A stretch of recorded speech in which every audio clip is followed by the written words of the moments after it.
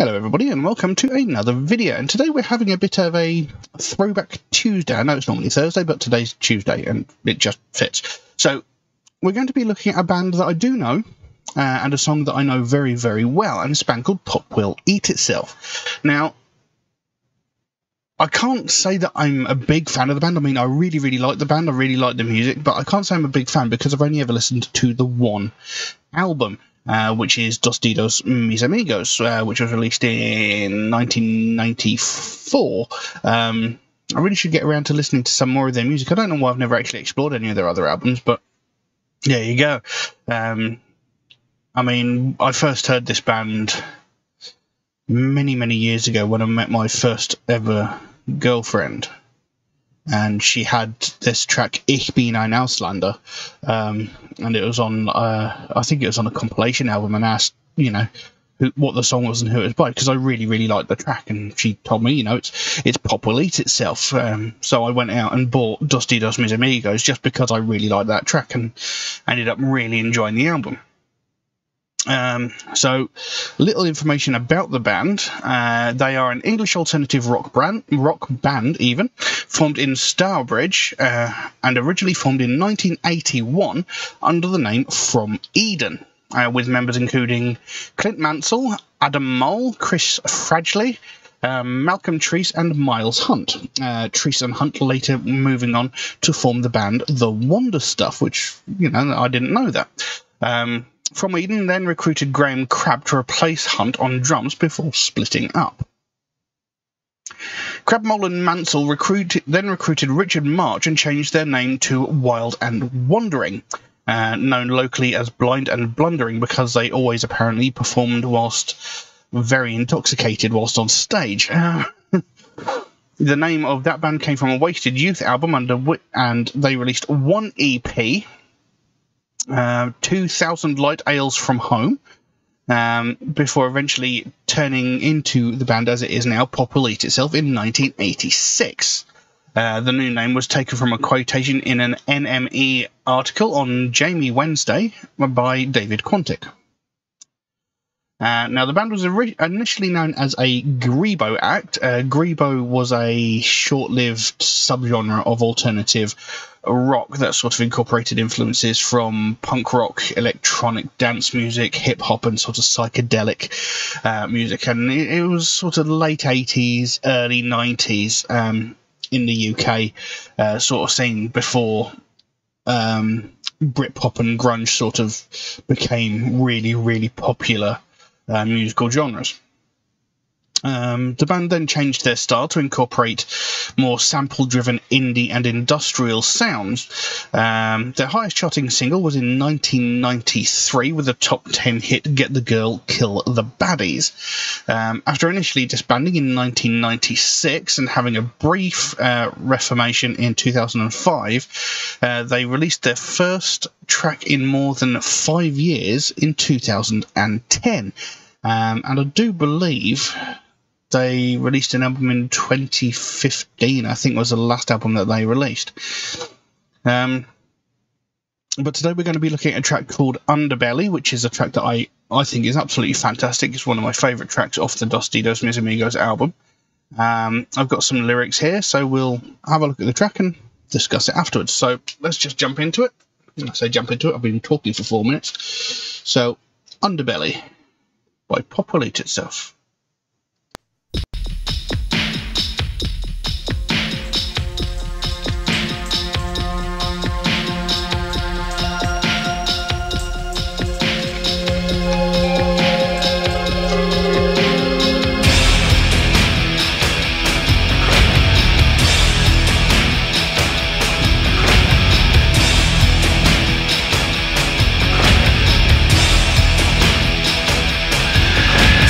Breathe.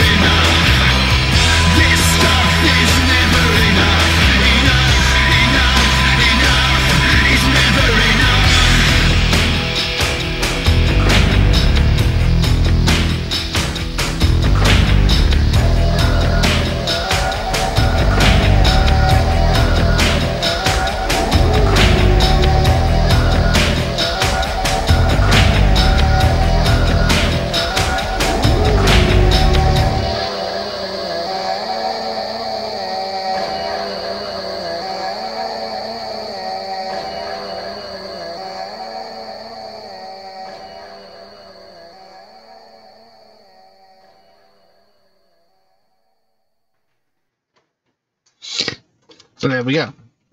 Underbelly by Pop Will Eat Itself. Now, like I said, I really love that track. I think it's great, and it does actually contain a couple of lines that I absolutely love the lines. I think they are brilliant.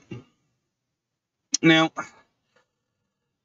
in a way, I think this song sort of talks about the state of the world and the way that the media and stuff like that sort of get into your head and spread fear and lies and that sort of thing. That's what I think it's about, especially because of my favourite line of the song. So the lyrics even goes, take a glimpse of the world as your vision unfurls. In the words of Monty Burns, hello cruel world. This is a place once said was great, but make no mistake, it's only fear and hate that makes the wheels go round, the trapdoor sound, as you hear as you hang, as it all goes bang. Life loves a winner, join the losers and the sinners in the underbelly town.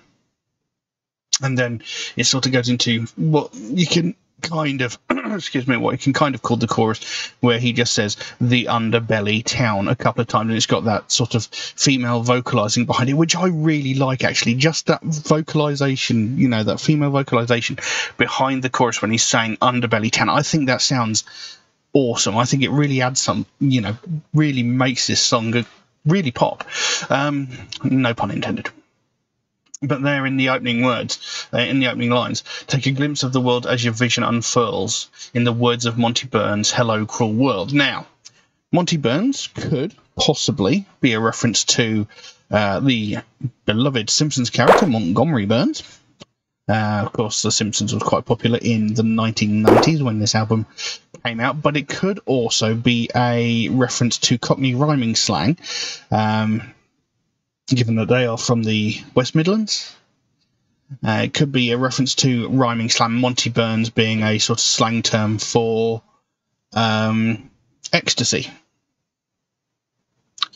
And it says, this is a place once said was great, but make no mistake, it's only fear and hate that makes the wheels go round. So, you know, everybody said that, you know, this was a great place, you know, this was fantastic, but now there's so much fear-mongering and violence and stuff that just seems to be the only thing left in the world at the moment. And it says, you know, life loves a winner, join the losers and the sinners in the underbelly town. So it's sort of like, you know, come join us and slum it with the rest of us sort of thing, you know, because the world's turning to and, you know, you might as well join us because that's really all that you can do, you know. It carries on. I can see their faces, souls of non-sinners made unclean by the rolling of the machine. I see the pressure from the pages of the TV. They're out to get you, out to get me.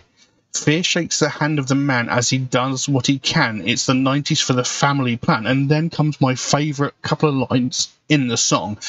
And the woman is led by the crap she's fed, convinced by the mirror that her figure's getting bigger. And again, you know, I can see the faces, souls of non-sinners made unclean by the rolling of the machine. I see the pressures from the pages of the TV. They're out to get you, out to get me. Again, this is the media causing fear and panic and sort of artificially inflating stories to make things seem a lot worse than they really are. You know, using fear to try and control the masses the same way the government does, you know. And it says the pressure from the pages of the TV. They're out to get you, out to get me. You know, they're out to try and do anything they can to control you in a way, you know, to just be a consumer and take their product, believe their truth, as it were.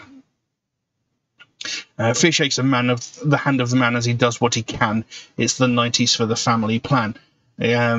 Not 100% sure of that, you know. Maybe it's just like, you know, the fear of losing his family and stuff to, you know, to make him go in for all these things like health insurance and, you know, life insurance and stuff like, you know, all this stuff that these companies try and push on you, saying, you know, this will improve your way of life, whereas all they're really saying is, I want your money. And then, like I said, comes my favourite line: the woman is led by the crap she's fed, convinced by the mirror that her figure's getting bigger. I love the line, I love the way it's performed in the song, and I love what it means. Because, you know, all these magazines and all these TV shows and all this stuff at the moment, which is like, I say at the moment, I mean, this was back in 1994. But, you know, the way that magazines and TV and stuff like that make out that women are only beautiful if they're thin, you know, if they're like, if they weigh less than a paperclip and you can knock them over with a stiff breeze, you know, the fact that thin is the only way to be beautiful, and, you know, you'll never make it if you're overweight, you're hideous if you've got extra weight on you, if you've got curves and that, you know. And she's convinced by the mirror that her figure's getting bigger, you know, because she's now got such a negative body image because of the bullshit and the crap that's come from TV and magazines telling her that she's ugly. She's now got like body dysmorphia, so every time she looks in the mirror, she's disgusted by herself. So now she's making herself really ill trying to lose weight that she doesn't need to lose. You know, I just, like I said, I just love that line. You know, it's a really, really quite a powerful line. Then it goes back into that chorus bit with that female vocalizing, where he goes, "The underbelly town, the underbelly town, down, yeah, the underbelly town." Then he goes into a sort of bridge-ish sort of section where he goes, "This stuff is never enough. This stuff is never enough. This stuff is never enough. Enough is never enough." Now, I'm not sure what he's referring to there. Maybe it's like the media saying, you know, it's never, what we're doing is never enough. We need to push more onto them. I'm not sure. And then it goes back into that chorus, "The underbelly town, down, yeah, the underbelly town," and then back into that bridge, "This stuff is never enough. This stuff is never enough. This stuff is never enough. Enough is never enough." And then the song comes to a close. So, you know, it's a relatively short song. There aren't that, like, a huge amount of lyrics to the track, but I really like the track. I love the way it's performed. And like I said, the way it seems to be talking about the way that,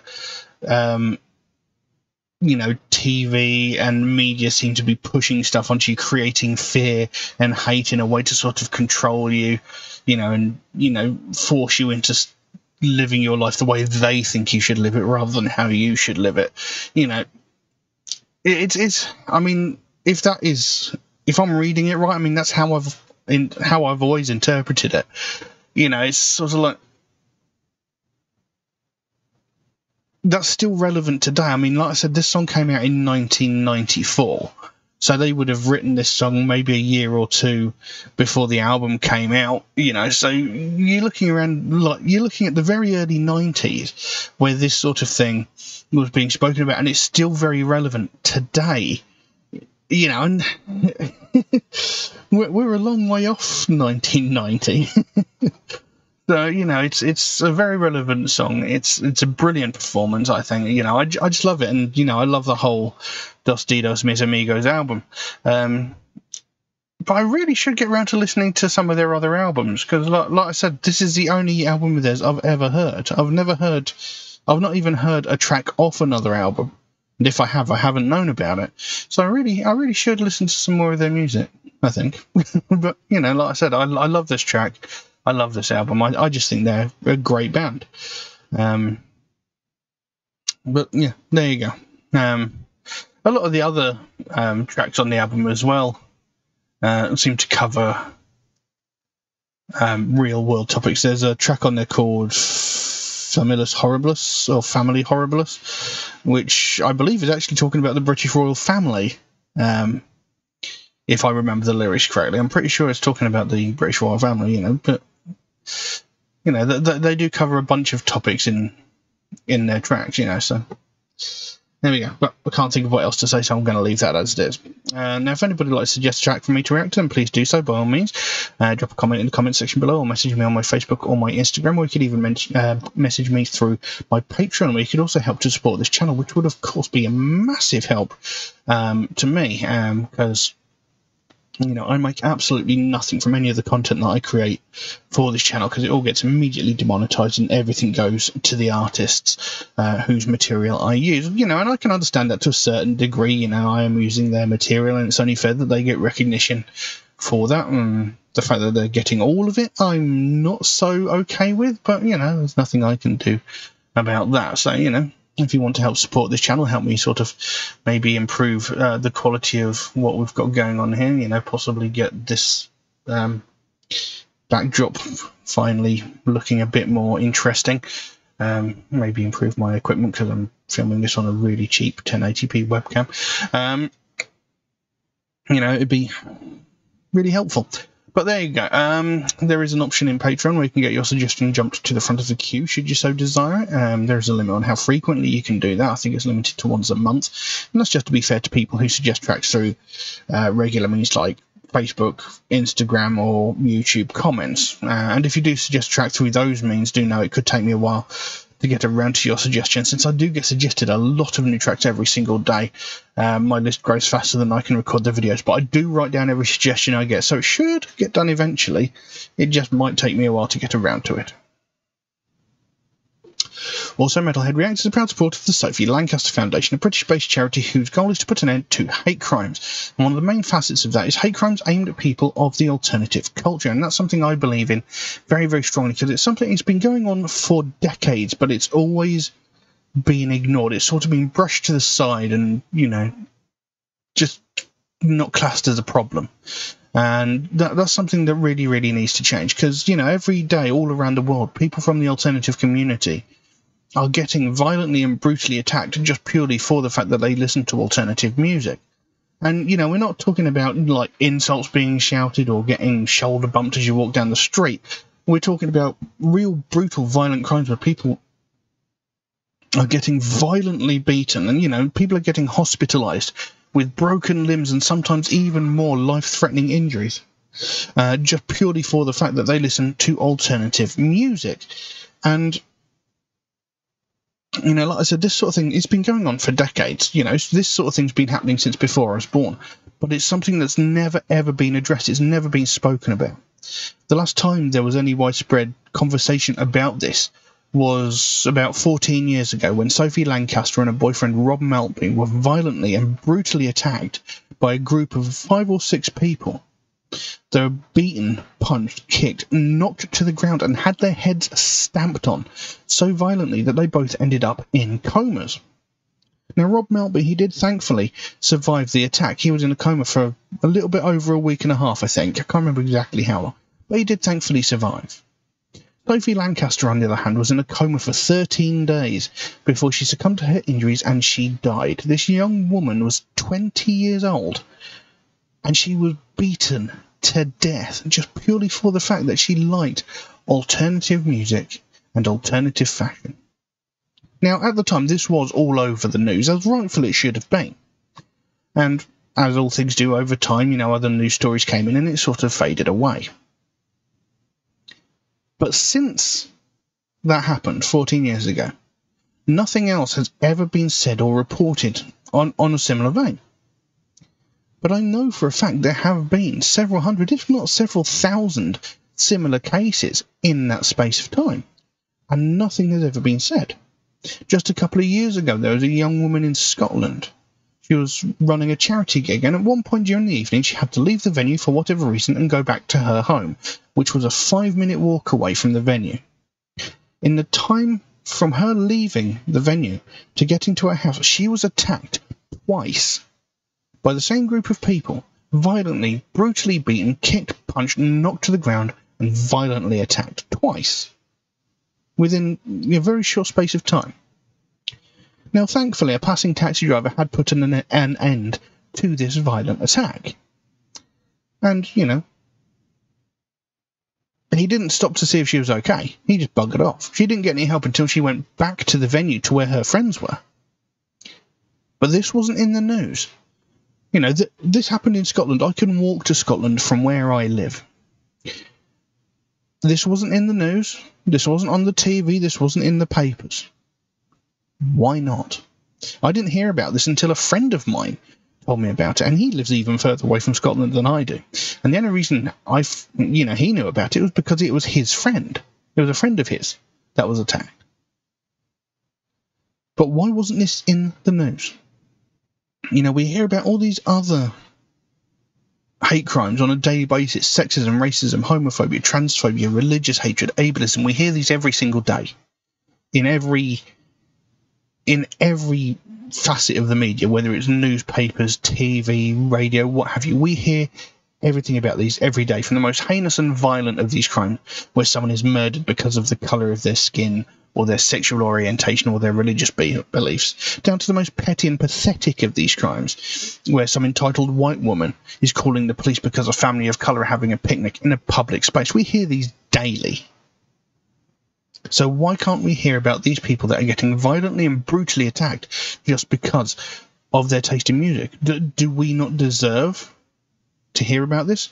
Do people from the metal community not deserve the justice? No one is more deserving of justice than anyone else. Just because we listen to alternative music doesn't mean that we're exempt. But, you know, I can guarantee if someone dies as a consequence of one of these violent attacks, then it will get spoken about. But that's unacceptable. We shouldn't have to wait for someone to lose their life before this gets spoken about. We shouldn't have to wait for someone to die before something gets done. And this is what the Sophie Lancaster Foundation is all about. They want to bring more attention to the fact that this sort of thing is happening, the fact that this is going on, and they want more people to do something about it. So, you know, we can prevent these sort of violent attacks from happening, and so that what happened to Sophie Lancaster will never happen again. Because it's something that never should have happened in the first place. But it's something we most certainly cannot allow to ever happen again. But if we carry on ignoring it the way people are, it's only a matter of time before it happens again. So if you'd like to find out more about the Sophie Lancaster Foundation, there is a link to their website in the description below. You can go over there, find out what they're working on at the moment, find out what their overall goal is, because they can explain it a lot better than I can. And if you can help them out in any small way, you know, whether it be a small donation through their website or something as simple as one of these Sophie wristbands, or maybe even that one, you know, they've got a whole bunch of other really cool stuff over there. But, you know, the smallest amount can make the biggest difference. And the sooner we bring more attention to this, the sooner we get more people talking about this, the sooner we can help to stamp out prejudice, hatred, and intolerance everywhere. But I'm going to leave that as it is for the time being. Thank you all very, very much for watching, and I'll see you again soon. Bye-bye. Misled by the crap she's fed.